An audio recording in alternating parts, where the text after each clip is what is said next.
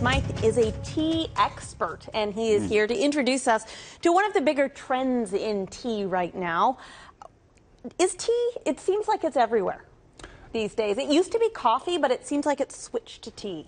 Yeah, tea is enjoying tremendous growth right now, estimated 35 to 40% growth from one year to the next. And in fact, we predict that within 20 years it'll outpace coffee, and will actually, much like what Starbucks did for tea and for coffee in Seattle in the 70s and 80s, 90s particularly.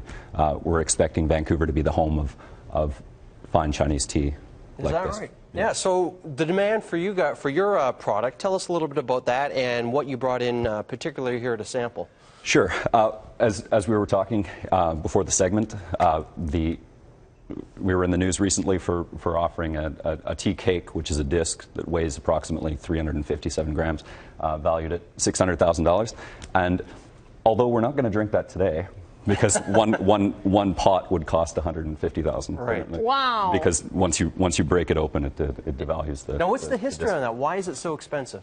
It's one of the best drinks in the world. Yeah. And obviously, there's a tremendous interest in China towards what they see as cultural legacy, cultural works of art. Much like some of these teas are valued in the same way a Picasso or a Van Gogh would be. And so through auctions, the prices are steadily increasing. But this tea, although it's somewhat younger, is still from the same process. It's a naturally aged Pu-Erh. This is about between 20 and 25 years old. And where does Pu-Erh tea come from? It comes from a place called Yunnan, or Yunnan, southwestern China. You not only filled that teapot, but you poured water on top of that. Why? Well, with Pu-Erh, we want to maintain a really high temperature. In order to steep out the best quality tea soup, is what I call it. It's a translation from the Chinese. You need 96 to 98 degree water, and if the temperature goes below that, it tends to be a little bit flatter, and it doesn't pull out the oil and the health benefits, all these things. So tell us about this one, Eric. What we'll be sampling here. Are we going to have a specific taste? What should we be noticing? Well, there are no rules in tea.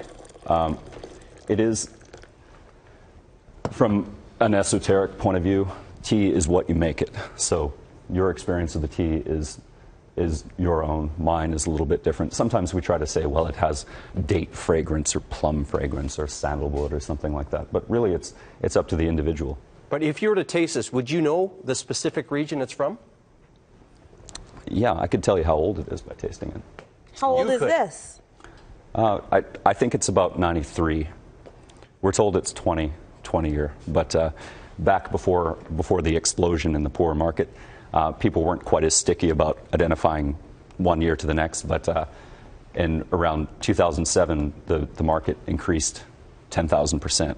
And so now when you buy a new tea cake, like this is our tea brick, they come with birth certificates and have people take it very seriously. Well, it's extremely highly counterfeited. One of the reasons why our company is special is the relationships that we have through family connections to Hong Kong. My boss, Kendi Young, his his family is the largest collector and preserver of this type of tea in the world. They control roughly 70% of the world market, which is like controlling 70% of red wine. Right. Like it's significant. It's phenomenally extraordinary. And this family tradition has the reputation of authenticity because, as I say, it's highly counterfeited. Yeah. I was over at a friend's house having tea the other day, and he made a tea for me, and it was tea that had previously been drunk, dried in the sun, and then repressed into a. That sounds wrong. Wow. And then the wrapper was a forgery. So oh boy. Very quickly if you want the benefits from this type of tea, you have to get the authentic thing. You need to go quality. Okay, I was going to ask you, what are the benefits of this type of tea? The health benefits. Extremely relaxing. It's something that monks, meditators, have gravitated towards, as well as emperors. And so now it's great buzz with yoga. It's not highly the darker the tea is, the less caffeinated it is. So so it's something that can relax you. It gives you energy, but not in a spiky way that coffee right might. Okay. And you can order this online. Sure.